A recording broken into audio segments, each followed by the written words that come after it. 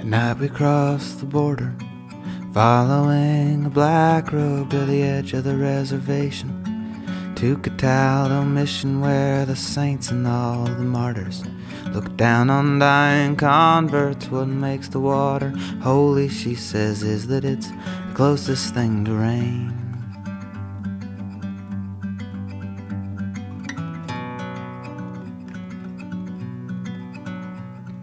I stole a mule from Anthony, I helped Ann up upon it, and we rode to Coeur d'Alene.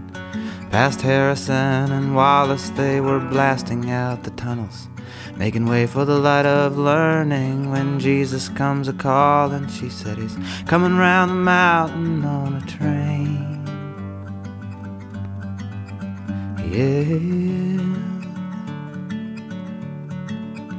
well, it's my home.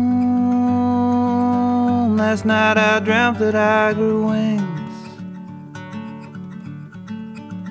I found a place where they could hear me when I sing.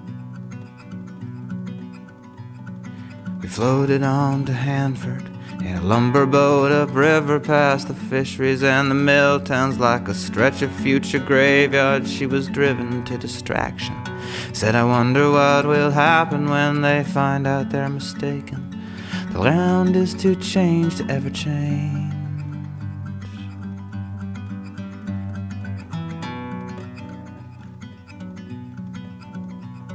We waded through the marketplace. Someone's ship had come, and there was silver and begonias, dynamite and cattle. There were hearts as big as apples, and apples in the shape of Mary's heart. I sat inside this gilded cage. A songbird always looks so plain. Yeah, yeah, yeah. Well, it's my home. Last night I dreamt that I grew wings. I found a place where they could hear me when I sing.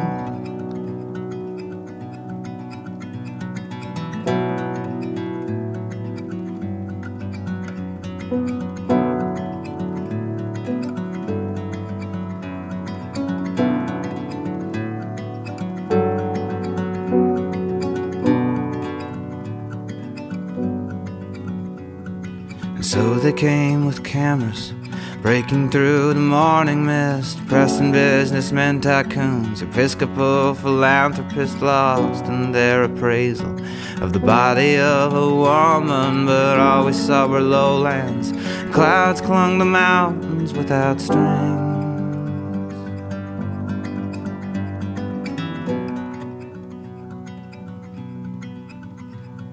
At last we saw some people.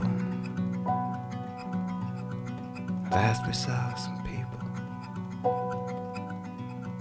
At last we saw some people huddled up against the rain that was descending. Like railroad spikes and hammers, they were headed for the border, walking in, then running, and then they were gone into the fog. But Ann said underneath their jackets she saw wings.